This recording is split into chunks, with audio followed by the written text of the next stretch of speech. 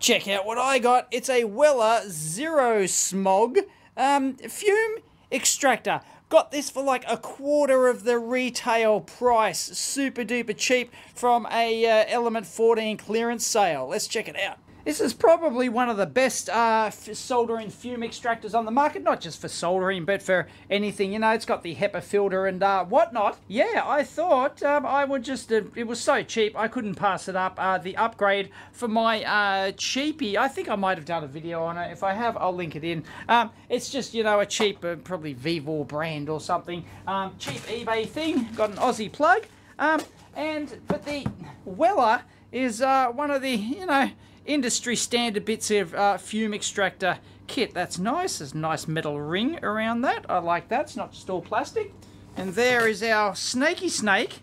That feels really good quality. It comes out and compresses in.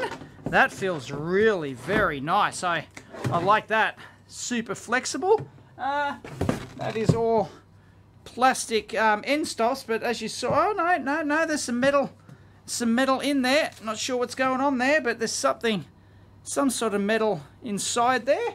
Nice. We get a screw and a holder. I don't know, what is that designed to, like, screw into your bench? And there it is. It's rather unassuming. Just got some metal clips here, and we've got our ports on the top. So you can presumably have like two arms for two different stations. So let's open it up and see what we get. There is our, wow, that is chunky. Look at that. That is enormous. So we've got a first like filter thing here, and then we've got the large, oh man, is that deep? Is it that deep? It's like more than 100 mil deep. That's going to have a massive surface area on it. Wow. Anyway, yeah, so this is the folded HEPA filter material in there, so it's, you know, it's folded like that, so there's very deep grooves to get maximum surface area, because your airflow is all about your, and there's, yeah, carbon granules in there as well.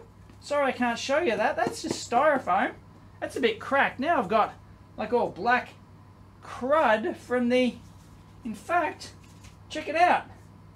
Look at that. I got black granular crud on the surface here. Wow, that's interesting. I think I'll wipe all that off. I presume that's all come down from the carbon granules inside the filter here. So I actually haven't checked how much these filters cost. Probably a lot, but I don't do a huge amount of soldering. I'm not doing production soldering anymore. So yeah, you know, it'll probably last a long time. So there it is, economy filter. Oh, I wanted the premium filter. I didn't know there was an option. It's probably just standard. Anyway, yeah, airflow comes down from the top and out the bottom. Obviously, there you go. Where's that made? Made in Hungary. Look at that.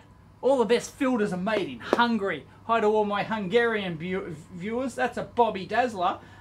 So yeah, I'll have to have a look at whether or not you can, like, you have to use, well, you don't have to use the genuine ones. Are there any third-party ones available? But that is a big-ass filter. That is absolutely enormous. That's going to have a massive surface area in there, plus all the granules. Sorry, I can't take it apart. Maybe one day when I actually replace it. So anyway, so this is going to have a giant fan in here, and that's all she wrote. There's going to be, what else have we got? Oh, there we go. Oh, look, there's a little like RJ11 there. That's not the power connection, is it? No, thankfully not. There's your ISC with a switch. It's all fused, no wuckers. And made in Hungary as well. Absolutely fantastic. And, oh, okay, the external thing's a speed controller, is it? Well, I didn't get anything with it, so I guess it's just one speed. So yeah, I presume that is some sort of speed controller. I might have to look in the box to see if I got a speed controller for it, but I don't think so. Can't they, like, put a button on it? Anyway, yeah, I'll give it a wipe first. And then we'll assemble it. Oh, alright, you know I couldn't resist getting that, having a peek. The fan on the bottom, Whoa, it's an EEVblog Pabst fan. Look at that. That's a Bobby Dazzler, isn't it? Wow, that's something. Go, it's an RG128, and look at that. Rubber baby buggy bumper compliant on there. That is going to be, hopefully, well, one of the things I'm hoping for is that this is lower noise than my cheap eBay one. Look at that big die-cast frame around that. The giant big outlet there. And it's earthed, of course. Very nice. Yeah, even got a nice mains filter down in there. Beautiful. Ah, oh, boy. Anyway, this thing just oozes quality. No wonder you pay like $1,000 for a fan, basically. A fan and a filter. Yeah, it's Bobby Dazzler. Got a spare connector. Not sure what that goes off to. And that down in there is our little controller board. Nice. Little surface mount mains transformer there. And there's some other micro on the other side. There's a card edge thing on the top. That'd be for production programming, testing or whatnot. And, well, yeah, I still don't know where the external controller... Oh, okay, there is a button on the front. It's actually a little soft button. It's a membrane button. Right, I didn't see it there. It wasn't obvious, but yeah, that's that button there. If I can push that, no worries. All right, so I think the external controller is optional. So that just goes on there. There are no like alignment slots or anything. Yeah. I assume it just pushes hard down. Yeah, it does. Jeez, that's tighter than a nun's nasty. And height-wise, check it out. I'm like a width of a fag paper under 5'9", so there you go. That's pretty well. No, oh, some extra length. Look at that. That's what she said. And just at about chin height with full compression like that. Beauty. My old one's about 70 dBA on maximum there. I'm going to leave the sound level meter on the bench. And the quietest mode, let's call that 66. 65.5. So there's my previous one sitting under there. I think it's a VVor or something. Anyway, it's like one of the just the cheap eBay ones. It does okay, but it's a bit loud and, well, you know, it ain't a Weller. On the lowest setting here, this is about 10 dBA quieter. If I try and attach this, it's a bit tricky. It's got yeah, you've got to compress it. It's got that metal ring is compressive. So, aha, there you go. Oh, wow, how do you push that in? Anyway, the first thing I notice about this is that it's just floppy. It's no good when it's floppy. That's what she said. So, yeah, I'm going to have to, like, rest it over my Tagano or something. That's a bit disappointing. Like, this is super flexible, which is fantastic. But then I guess that's why they give you the ring to, like, you know, this is, like, designed for, you know, a permanent setup on a production bench, for example, and you'd put it like the shelf above, and you'd have the clip there, and it'd clip in and stuff. But yeah, and I haven't pushed that all the way in.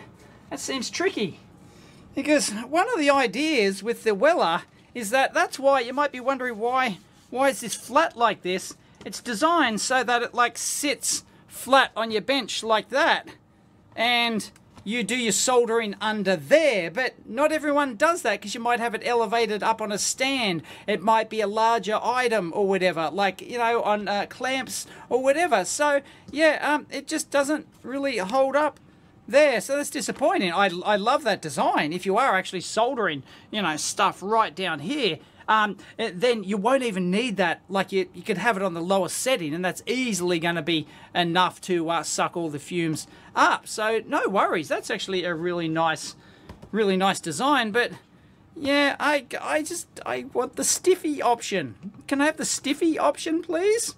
As much as I like the flexible, I want a good stiffy. I finally...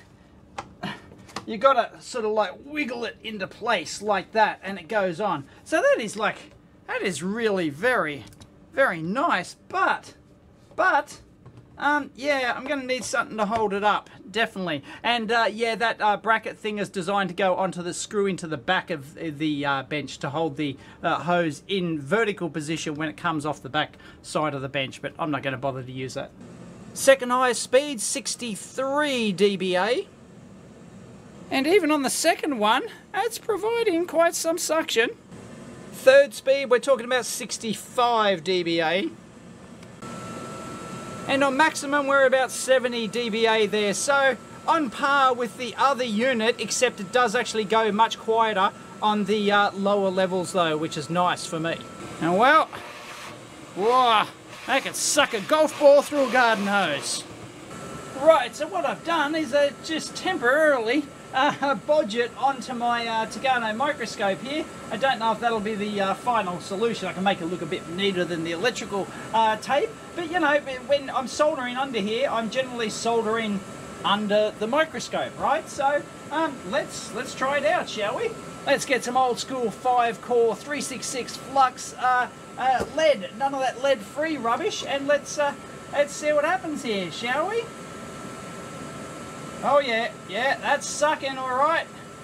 That is sucking. I shouldn't put that on my nice anti-static mat. So yeah, if I'm soldering, like that is not under it. That is actually under my lens here, which is actually not under the tip. It's a good couple of inches away from that. So that's handling that, no problems whatsoever. Woohoo! Look at that. Beautiful. Yeah, that really sucks. But that is on maximum. Let me turn it down. I was just able to kick the switch under there with my foot. It's a little bit hard. I would have liked to have seen like a larger switch contact area, you know, because you want to use your foot. Anyway, that is on the absolute lowest. You probably can't even hear that. Maybe you can, but that is really low. I like that. Like, from a YouTuber point of view. Okay, so I'm still under the microscope here. Alright, so I haven't moved it at all. Okay, so it's in the same location, and yeah, it's just not gonna, it's just not gonna get it. You really need to be under it. Like, oh no, even if you're under it this sort of distance, nah, it is designed to be worked under, like that. So, yeah, and yeah, once you're down to, you know, 100 mil below it, it's going to start not picking that up. But that is on the lowest. I mean, you can barely hear that. Okay, so I turned it up one notch. The noise from that, very acceptable. And of course you could enclose. If it was too much, you could always enclose the thing underneath the bench in like a soundproof enclosure if you wanted to help out in that regard. So there we go. There we go. Yeah, the second setting, that's going to get most of that from that sort of height. That's pretty good. Yeah, I would typically use that mode, I think. Bring it out a bit further under the microscope. So it's still not directly under it. It's, you know, it's about that far out. Sorry, you know, you can't get the right angle here. It's hard to get my tripod in here. But that's doing a pretty good job. That's doing pretty decently. Yeah, don't mind that at all. That's going to get, you know, 95% of it. Nice. That's a bit better camera angle. Okay, let's have a look. So you can actually see that I can still see there's no interference with my Teardown lens here. So it's a little bit back from the lens. And you can drop that down height-wise. We're talking about 130 millimeters there. Like from the base of that down to the soldering surface. And so that is directly squared under there. I mean, I've got it pretty much as close as I can get without disturbing that lens there. And, well, let's have a go. Again, this is on the second highest setting of 4. So, which is quite an acceptable sound level. And I'm pretty happy with it. And hopefully you can see... Can you see the solder? I don't know. I can't see it on the camcorder screen. But yeah, so even if I bring it out here like this... It's still, oh no, but maybe, oh yeah, but we are on the second setting, so the second quietest setting, which is pretty good. And we're on the quietest level now, and that's fantastic for filming. I don't know if you can hear that, but my microphone's not pointed in the right direction. I can shove it around. That's better. The mic is now facing me, so I'm not sure if you can hear that. I can hear it, but oh geez, it's not distracting at all. So for filming, so let's put, this is directly under the center of the lens here. That's still going to do it. That's going to do it. Wow, there's a little bit that's escaping, but not much. Not much. Beautiful. Yeah, little bit. If I bring it more towards the back side, nah, it's still, it's really designed to be, yeah, I'm not sure if you're seeing that laminar flow there. If I put that black behind it, yeah, that might be better on camera. And there you go. Yeah, so you've got to almost get it up to that level. So that quietest mode is really designed for this thing to be sitting down on the bench. But there's no problem turning it up to that second mode. No problems whatsoever. So yeah, as soon as you get below the bottom surface of this, it starts not being enough. Not quite enough.